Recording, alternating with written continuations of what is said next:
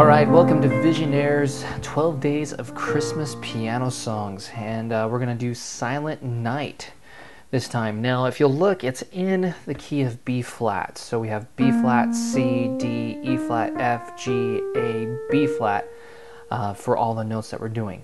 It's also in 6/8. So how do you perform 6/8? Well, to kind of give you a real quick 6/8 lesson, we have 6/8 notes per measure. Each one gets a count. So if you look at the left hand here, the quarter note gets 2 counts, the eighth note gets 1, and the dotted quarter note gets 3. So 1, 2, 3, 1, 2, 3, 1, 2, 3, 1, 2, 3, 1, 2, 3, 1, 2, 3, 1, 2, 3, 1, 2, 3, 1, 2, 3, 1, 2, 3, or you can go 1, 2, 3, 4, 5, 6, all the way through. Now, how do you do the dotted 8th, 16th? 1, 2, and 3, 1, 2, 3, 1, 2, and 3, 1, 2, 3. So our first measure is B flat octave in the left hand, and a D, F, and an E flat G in the right hand. 1, 2, and 3, 1, 2, 3, 1, 2, and 3, 1, 2, 3, 1, 2, and 3, 1, 2, 3, 1, 2, and 3, 4, 5, 6. Now, that's how to play the first 2 measures. And remember, you can get this music at visionaires.org. There's a link in the description. 1, 2, and 3, 4, 5, 6, 1, 2, and 3, 4, 5, 6, 1, 2, 3, 1, 2, 3, 1, 2, 3, 4, 5, 6, like that. So the third measure, we have F and A, E flat and C. And we pretty much have the same thing, except I take my C and I put it down here and keep my E flat and A, or actually add an A.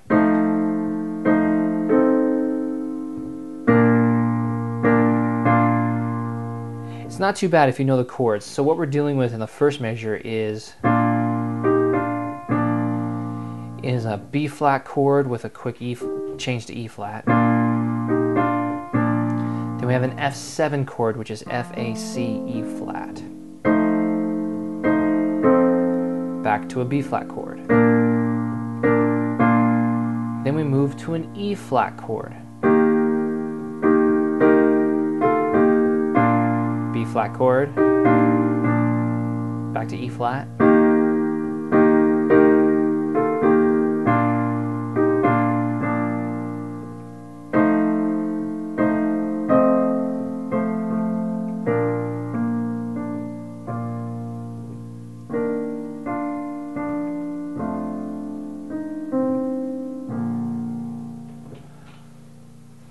So how do you play all of this? We went over this.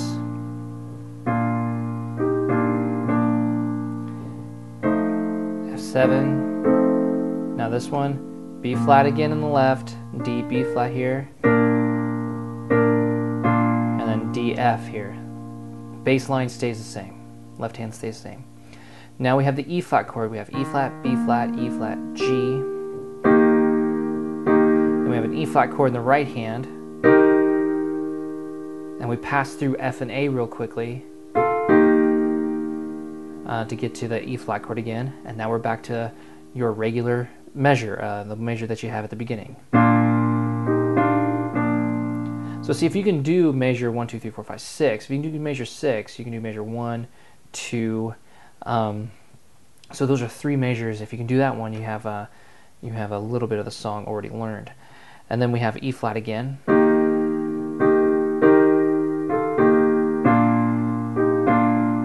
And there's that measure again. So really, you know, if you learn just a few measures, you can play this entire song. Now we have F7 again. Now this is a stretch. Middle C and E flat in measure 9. So instead of playing that with your right hand, play it with your left hand.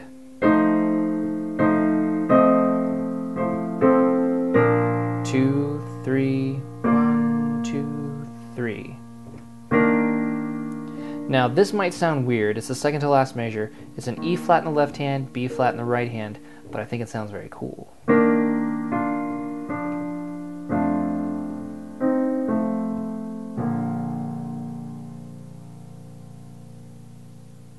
Okay, so I'm going to play it a couple times. You try to play it with me, and then I'm going to show you how to jazz it up a little bit.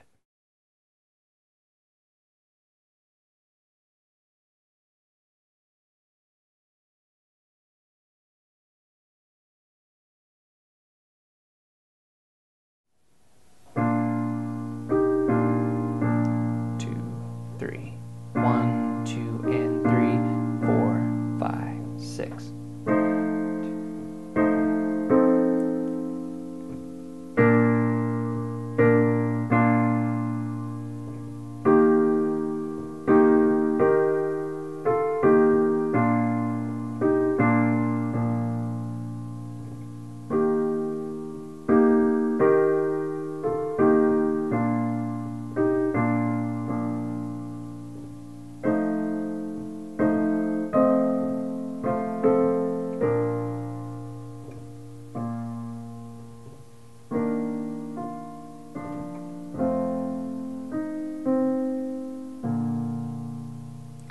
Now that's the traditional way of playing it, which is great. Learn the traditional way, and now we're gonna jazz it up a little bit. If you haven't seen our video on how to get a kind of a jazzy sound, you can look at it right here, and for some more information. But I'll give you kind of the quick version right now. Basically, we're adding a major seventh to every chord. So we have a B flat chord at the beginning. A B flat chord is B, D, F, or B flat, D, F.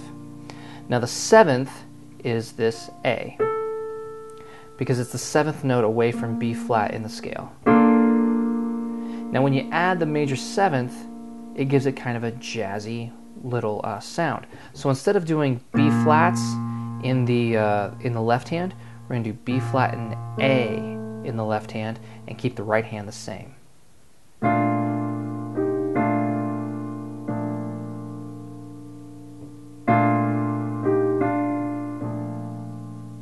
See, it gives it kind of some tension and kind of a jazzy quality.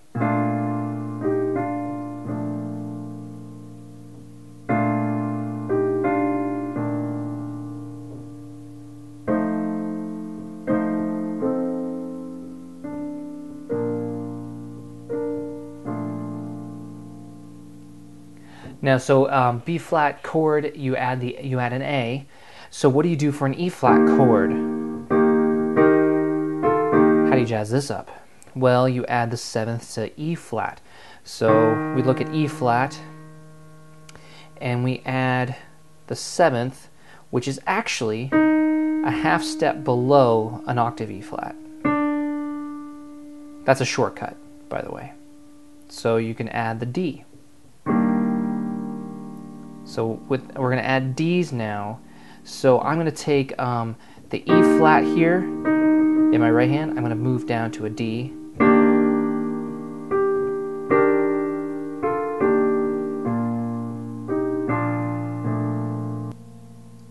So experiment with the major sevenths, and you can really kind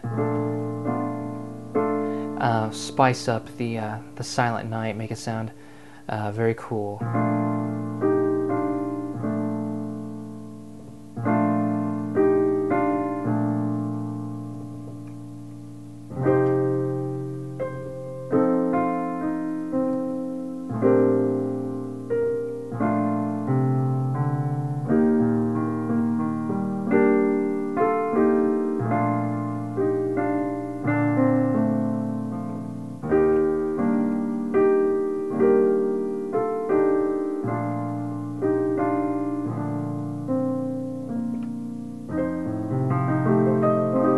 Now, what do I do when I'm doing all this stuff? Kind of filling in silent parts. I'm kind of filling in parts where the music doesn't move, like see, there's 3 beats there that don't really move anywhere. So I kind of just play the notes that are in my left hand, or play some notes in my right hand that match the chord.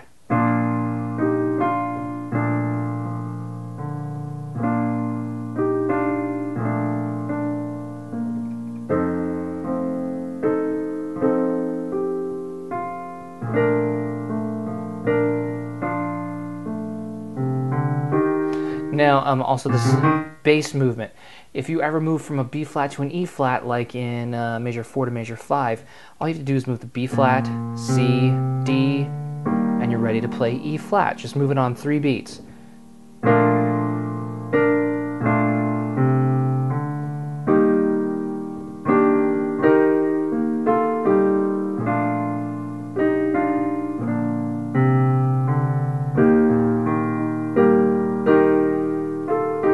And then sometimes to make the harmony move and make the left hand move, I'll take my left hand down an octave and just play, like if I'm in an E flat chord,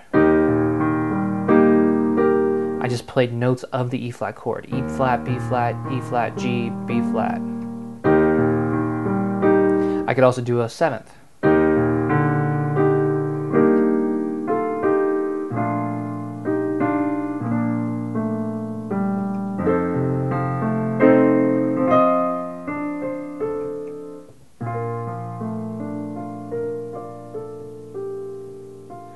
Now, how do you spice up like an F7? Well, because it already has the 7th. Well, you put in a 9. Okay, how do you do a 9? Well, we have F, we have A, we have C, we have E flat as our 7th, 8, 9. So add a G to the F7 chord. So,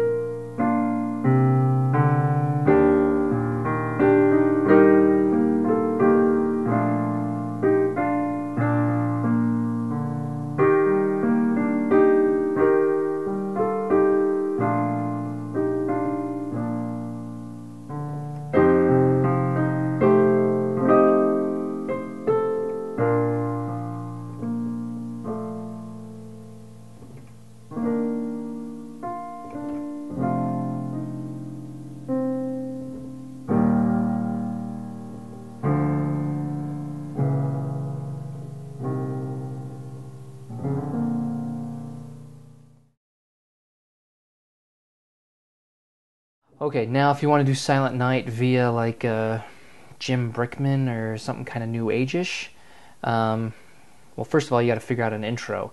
So maybe even like take the last 2 measures of the song and do it up an octave, and just kind of experiment with different rhythms and kind of not quite traditional rhythms, and like kind of like this.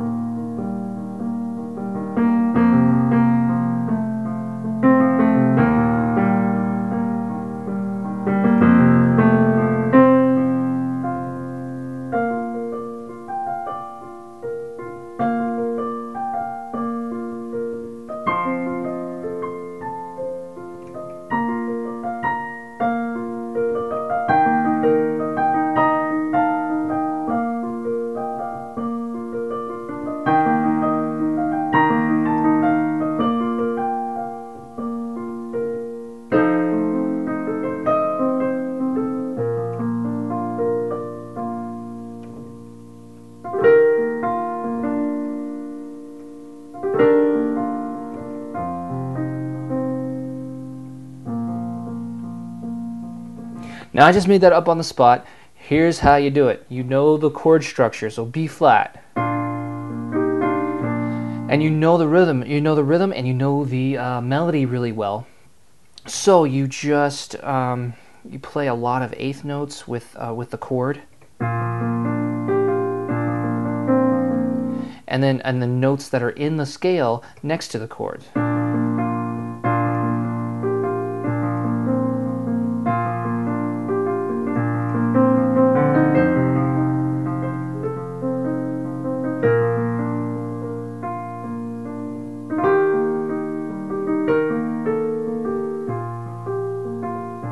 And then you kind of mess with the rhythm just a little bit and kind of do your own thing, improvise a little bit.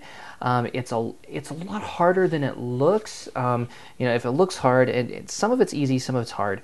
It takes a lot of playing in that style, in the kind of the pop piano style, to get used to it. But then once you look at a regular sheet of music like you're looking at now, you can eventually improvise your own little pop piano style. So just experiment with the rhythm between left hand and right hand. It's kind of a give and take.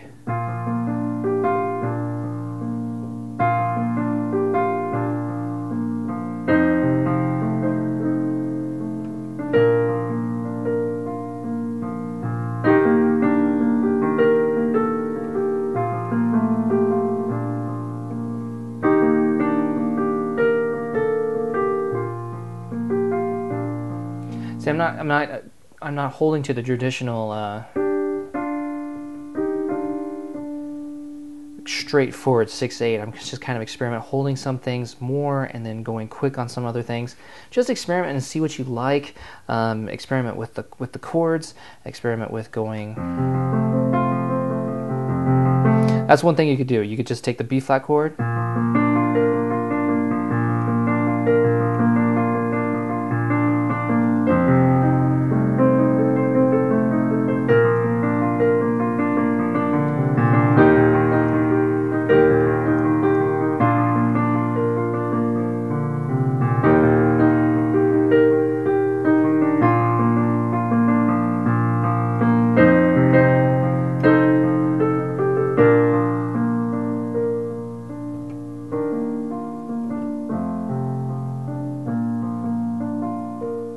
So all I did there was take the B flat chord, E flat chord, F7 chord, and just follow the music. Do a measure of B flat.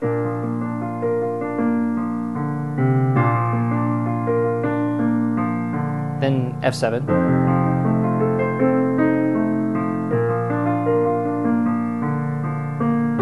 E flat, B flat. And I'm just playing notes of the chords. If I were to just block them, it'd sound like this.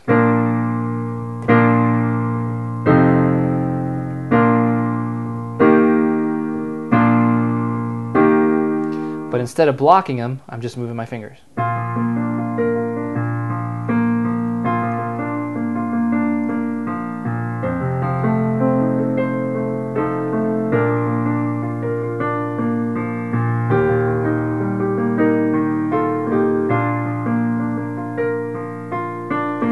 So try it, experiment. You can get the traditional Silent Night at visionaires.org. The link is in the description. Please subscribe. This is one of 12 songs that we'll be going through for the Christmas season.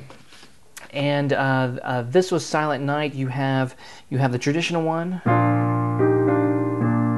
Then you have the jazzy. Add the major seventh. And then you have the kind of pop piano.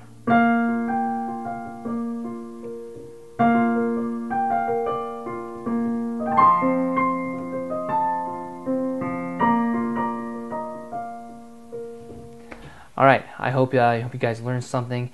And if you have any questions, just leave a comment below. Or if you have any comments, if you like this video, give it a thumbs up. And I'll see you next time for our next Christmas song.